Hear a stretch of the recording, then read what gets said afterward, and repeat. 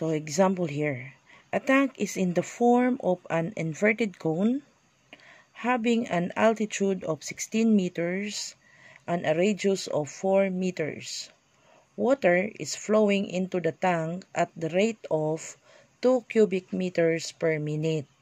How fast is the water level rising when the water is 5 meters deep? So we have here our figure. So if you are going to look at here, this is a form of inverted cone, wherein the radius of the cone is 4 meters and the height of the cone is 16 meters. The red color here, that represents the volume of water inside the cone, wherein the radius of the water inside the cone at any time is x, and its corresponding height at any time is y. So water is getting inside the container at a rate of 2 cubic meter per minute. So if the unit is in cubic, that signifies that that is the rate of the volume per unit time. So what is being asked in this problem? It is being asked, how fast is the water level rising? So it is asked, what is the rate of change of y with respect to time when y is equal to 5 meters? Because, as you can see here, in your container, if the water is of small amount, for example, that is 1 meter, that is more faster to go up compared to 10 meters.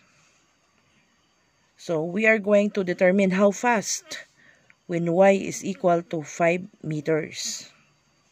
So it is shown here in our figure. So this is now the water inside the container. At any time, it has a radius of x and a height of y. So solution here, we are going to use the formula of the volume of the water inside the cone. So what is the volume of water inside the cone?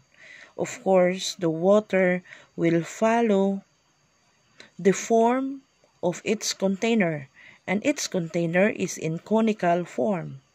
The volume of a conical form, that is equivalent to 1/3 pi r squared times height. Volume, that is area of the base times height. And that is a cone, so you will have 1/3. So we will continue. So to solve this one, all we have to do, because we are going to solve for the rate of change of y with respect to time, and yet in our given, so volume here, that is equal to 1/3 pi r squared times height. This volume of water inside the cone.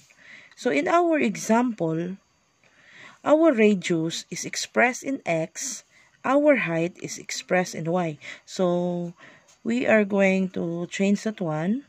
1/3 pi x squared times y. Okay. So therefore, if you are going to look at this one, x here, that is changing. Because whenever there is an increase of the volume of water inside the cone, of course, there is a change of the value of x that will increase. So when there is an increase of the volume of water inside the cone, there is also an increase of the value of y. So therefore, volume here will increases, radius of course will increase, so the height of the water. So we have 3 variables, volume, radius, and height. So we must express our radius in terms of height. Why? Okay. Why we are going to express our radius in terms of height? Because what is being asked here? It is being asked how fast. So we are going to find the rate of change of y with respect to time. So we will choose y to remain in the equation and change x in terms of y because we're solving for dy dt. Okay? So we are going to express x in terms of y. So, how to express that one? How to express x in terms of y? So, to express x in terms of y, we are going to use similar triangles. So, to use similar triangles, we are going to cut this cone and to do with the form of water. Cut that into half. So, we have here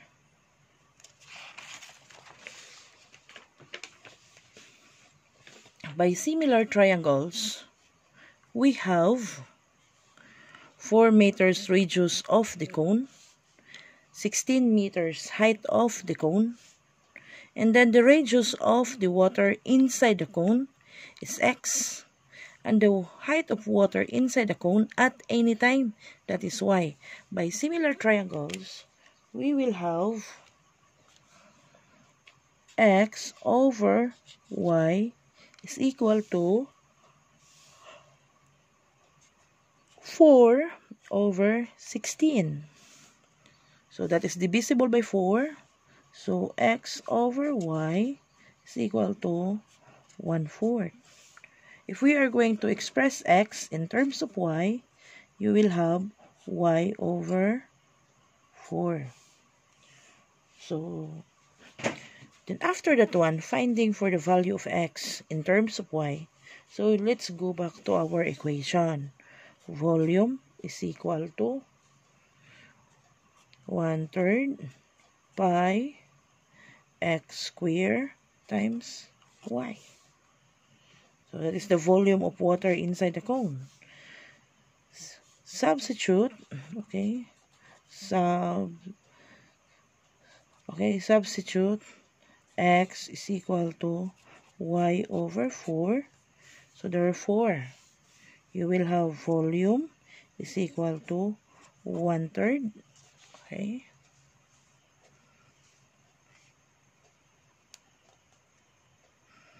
It's equal to 1/3 pi x is equal to y over 4 this time.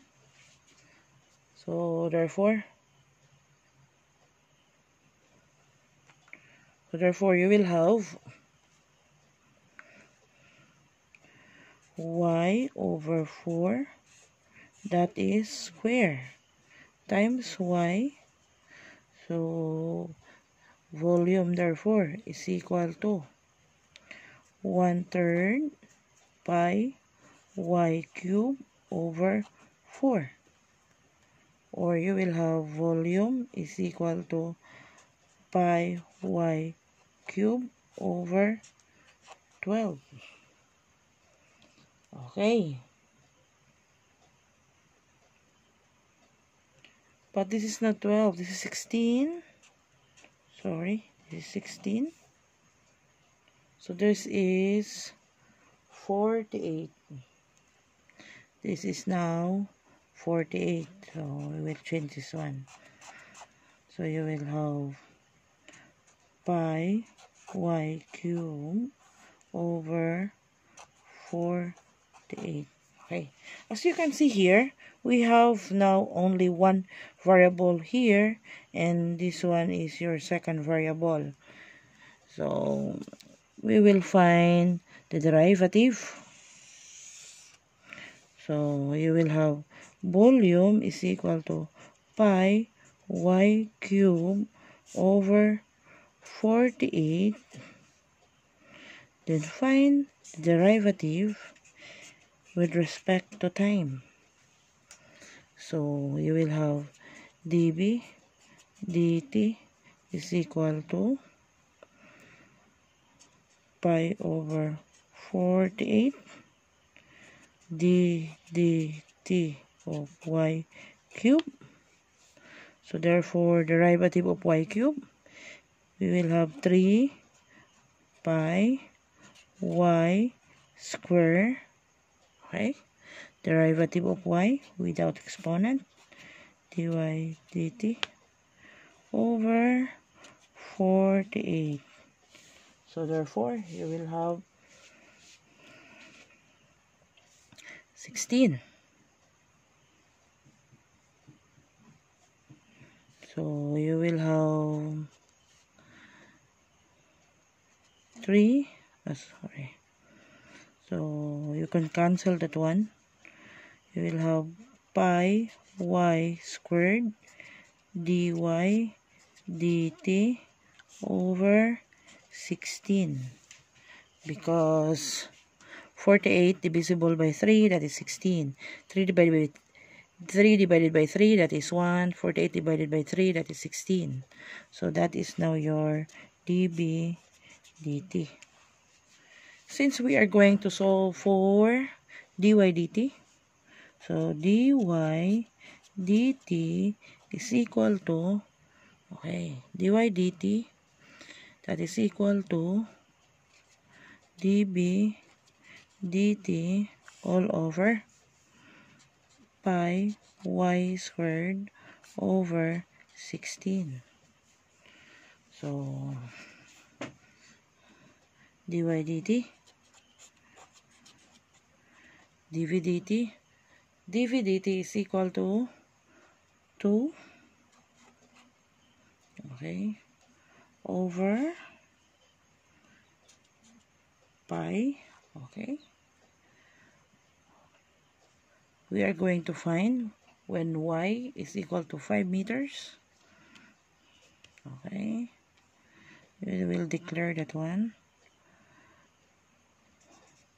When y is equal to 5 meters, so you will have 5 pi square. Okay, so you will have 16. So our answer, dy dt is equal to 32 divided by 25 pi.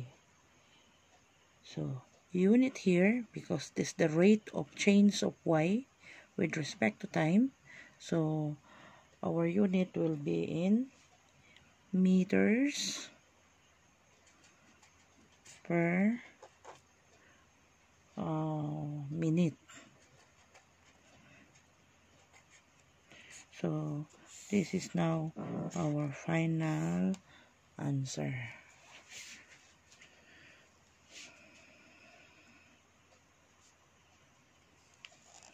So as you can see here, by similar triangles, you will have x over y, 4 over 16, okay, divisible by 4, so 1 over 4, 16 divided by 4, that is 4.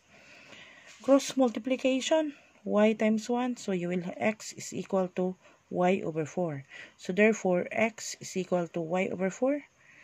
Volume from our formula of water inside the conical container, that is equal to 1/3 pi x squared times y.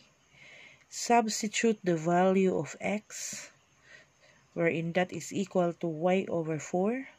So therefore, you will have volume is equal to 1/3 pi y over 4 squared times y. So therefore, y squared times y cubed. 4 squared, that is 16. That's the reason you will have 16. So 16 times 3, that is 48. So pi y cubed over 48. That is now the formula of volume. After finding for the formula of volume, so find the derivative for volume for V and pi y cubed over 48. So dv dt is equal to pi over 48 derivative of y cubed ddt. So derivative of y cubed, that is 3y squared. So 3 pi y squared, derivative of y without exponent. So that's the reason you will have dy dt. So therefore, 48, that is divisible by 3. 3 divided by 3, that is 1. 48 divided by 3, that is 16. That's the reason we have pi y squared dy dt. Since we are solving for dy dt, so dy dt is equal to dv dt divided by pi y squared over 16. Cross multiply. When y is equal to 5 meters, so you will have dy over dt is equal to 2 times, okay, by reciprocal, 2 times 16 over pi, y is equal to, okay, y is equal to 5. So that's the reason this is given. dv dt is equal to 2 cubic meters per minute. That's the reason we have 2 here. So 16 times 2, that is 32 over 25 pi meters per minute. So if you wonder, so this is our final answer. If you wonder why this becomes 16 as your numerator. Okay, if you could remember in our multiplication of reciprocal, so note here, a over b divided by c over d, that is equivalent to a over b times d over c. That's the reason we take the reciprocal of 16 dv dt times 16 over pi y square. Okay, this one. So from, okay, dv dt times 16 over, okay, dv dt times 16 over pi y square. Okay, so that's it. So that is now your final answer. So that indicates that the water level is rising at a rate of 32 over 25 pi meters per minute when the water is 5 meters deep. So that's it.